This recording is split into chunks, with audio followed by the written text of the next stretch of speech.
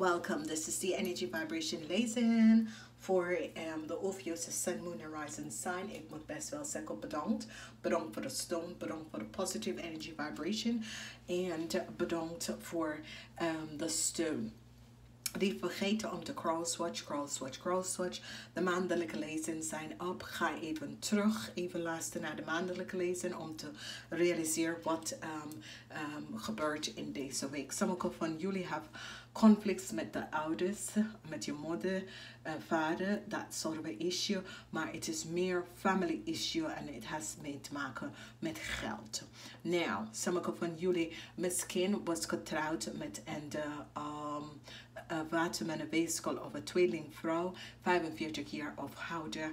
En er is een issue met de kinderen en dat soort van ding. De waarheid komt uit over een financiële situatie. Sommige van jullie komen achter dat misschien ga je scheiden en je partner heeft iets verkeerd gedaan en het gaat even uitkomen over geld.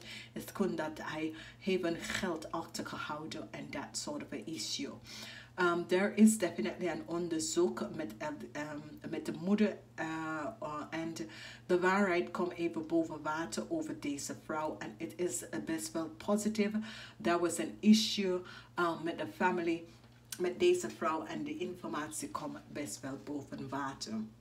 Nou hebben wij de energie van een family issue met geld en sommige van jullie krijgen geluk hier omdat de energie van de rechtvaardig rechter komt binnen en zie wat is precies gebeurd. De conflict dat jullie hebben nou komt tot een einde en je krijgt best wel wat geld naar je toe komen. Sommige van jullie gaat anderen helpen met dit geld. Sommige van jullie jonge mensen van tussen de leeftijd van 18 en 45 is in conflict met anderen. Dit is anderen dat je netwerken met of connect met. There is definitely conflict. The conflict wordt resolved. As we see here, the energy van de world is here 2 keer. De energy van de 10 is hier 3 keer. Dus er is geluk, heel veel geluk. Hier kan je zien dat de crowning van de week is geluk. En goed nieuws gaat binnenkomen voor heel veel van jullie. Dat is door bepaalde issues, family issues en is andere.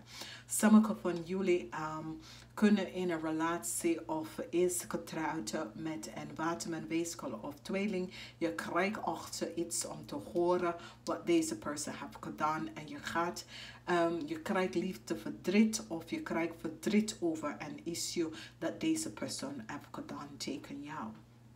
De energie van de dove is hier. Deze energie is dat was een heel nare situatie dat is gebeurd bij een waterman, een weeskal of een tweeling. Of je kent iemand ook dat gebruikt de macht in een verkeerde manier.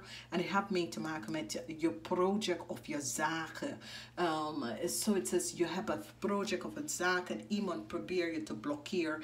En je wordt succes hierover. Omdat ze gaat even achter vinden en achteruit komen wat precies is gebeurd. En je wordt succesvol hieruit omdat dit wordt opgelost. Goed nieuws komt. Sommige van jullie had verdriet, maar de nieuws dat komt wordt een verandering, brengt verandering in je leven. En het is best wel een zeer positieve week. Whatever the issues was met deze dame, meestal van jullie hebben issues met mensen, dat is waterman, weeskal of tweeling. Daar is best wel issues dat je hebt mee te maken met deze mensen. En daar komt een oplossing. We hebben kaart 1 en kaart 2. Kies een van deze kaart. En we gaan even kijken. Kaart 1 is de schaduw. Dus, sorry. Sommige van jullie zie de ego in jou. En je gaat even werken om deze ego even te stilte te zetten.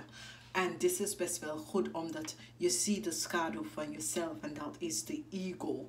Dus sommige van jullie gaat even de ego even opzij zetten en leren om even in een positive licht te staan. Kaart 2 is de energie van enlightenment. Dit is best wel goed, omdat wat zie je hier is dat je wordt gewoon enlightened door bepaalde issues en situatie. Je bent nooit meer in de donker. Je ziet de waarheid en je snapt wat precies is gespeeld en hoe bepaalde issues is gekomen en de oplossing hiervan. Dames en heren, ik wens jullie een zeer fijne week. Namaste, tot de volgende keer.